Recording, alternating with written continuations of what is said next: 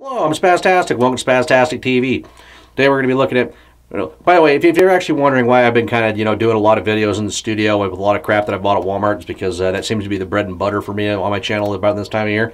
So today we're going to be looking at this Ozark Trail 6-piece combo set, kind of similar to what I looked at last year when I looked at 3 different, I think 4-piece sets or whatnot.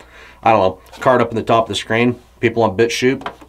That's why there's a formatting error, because I primarily do these videos for YouTube. Oh yeah, I also have a BitChute, by the way. But yeah, it was a 6-piece combo set that costs about $15. It comes with an assortment of things.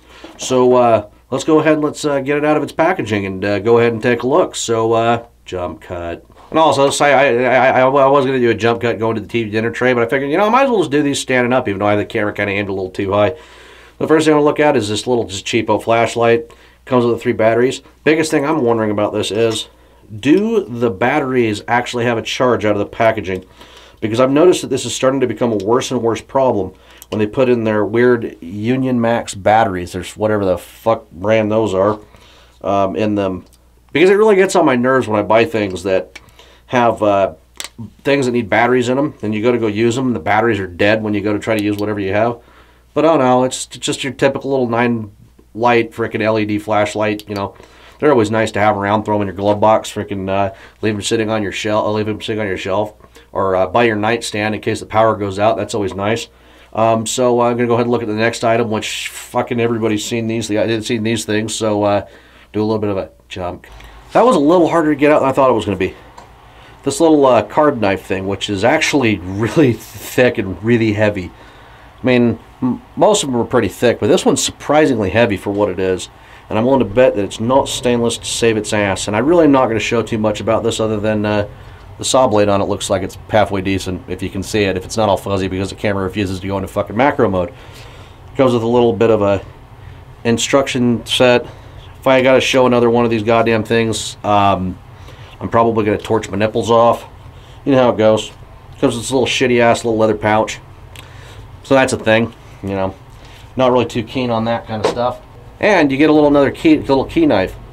Yeah, I know the heater turned on in the background. If you actually have good audio, you can hear it. And most of these key knives are crap. They usually have plastic handles on them. But this is actually an exception. The knife on it isn't sharp worth of shit, but it's got a decent weight to it. And the blade really doesn't have a lot of flex in the thing. So I'm going to give them props on that. That's actually really not that bad. It's got a decent weight to it. I might actually have to put that on my key ring. Other than I don't like how it doesn't fold down all the way flat. That's kind of defeats the purpose of a keyring knife, but I guess when you actually make a quality one, it doesn't really matter. Then the bread and butter of any of these things, this actually weighs less than the key knife because it's got a plastic handle on it. It's got a decent pocket clip on it. Is it sharp? It's somewhat sharp. How much play does the blade got in it? Well, that's a problem. Normally when you have these knives, usually when you have them, usually the little locker thing isn't longer than the knife blade. Go into macro mode to show that. So this knife has no lock in it and doesn't want to close because it's the wrong size. What in the fuck? But it does open fast. I guess it's spring assisted. Oh, now the lock works. What the fuck? Somebody explain that to me down in the comment section, because I know there's some people that know a lot more about knives than I do. But I guess it's just hard to close because it's spring assisted. That's kind of satisfying, actually. I guess now that the lock actually works, I guess it's not a piece of crap. Just go ahead and stick that on my pocket right now. Last thing, I know, I'm just going to duck it and dive in, is this multi-tool. This multi-tool actually has a little special feature on it that most multi-tool manufacturers don't seem to ever think of, is a pocket clip. I won't buy a multi-tool without a pocket clip. It's one of the biggest things that I actually seen when I seen this little set, and because I hate these things because I don't wear a belt.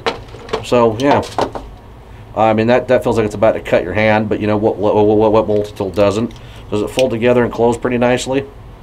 Yeah, I kind of wish it closed squarely. Be kind of nice.